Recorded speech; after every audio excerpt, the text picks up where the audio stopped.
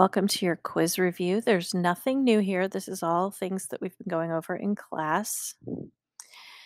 This note is a quarter note.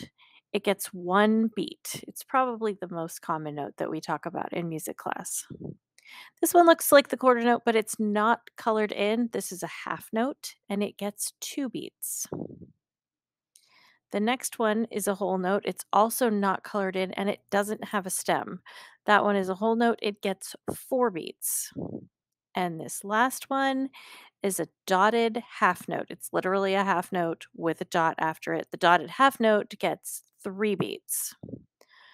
All of those notes live together on the staff with its five lines and four spaces. And very often at the beginning, we see this clef. This clef is a treble clef. And as we talked about in class, it also has another name. It's also known as the G clef.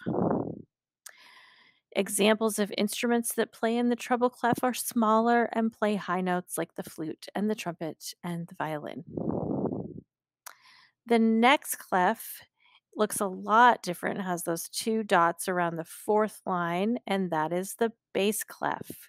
The bass clef has another name. The bass clef can also be called the F clef.